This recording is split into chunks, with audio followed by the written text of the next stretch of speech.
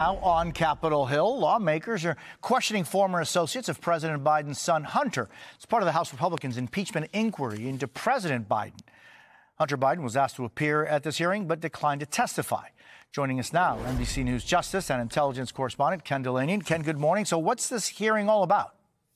Good morning, Jose. Look, House Republicans are really trying to find some sort of spark for an impeachment investigation that just hasn't caught fire.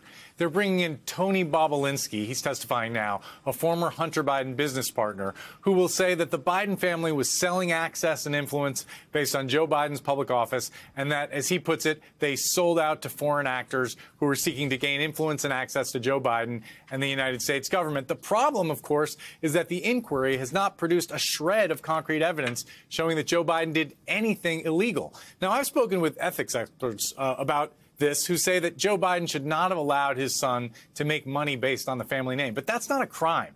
And it's something that relatives of public officials in Washington have been doing for generations, Jose. And Ken, meanwhile, former Rudy Giuliani business associate Lev Parnas is testifying there at invitation of House Democrats?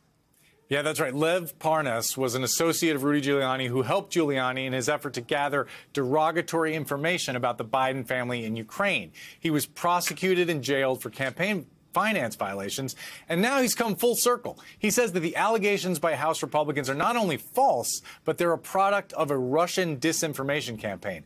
One Democratic lawmaker even plans to wear a Vladimir Putin mask during the hearing to underscore the Democratic view that Republicans are doing the bidding of the Russians. Again, worth pointing out, there are legitimate questions about the ethics of how Hunter Biden made millions of dollars from Ukrainian and Chinese companies, but no evidence that Joe Biden did anything wrong, Jose.